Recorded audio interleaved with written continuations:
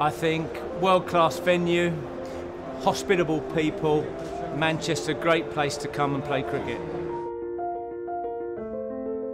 It's been a special place since I was 9 years of age.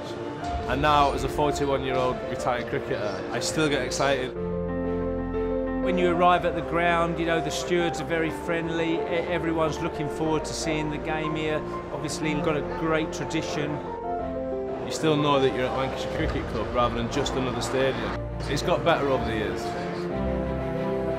I think all sporting stadia need to look to improve, need to look to change, and obviously there's been some major changes here.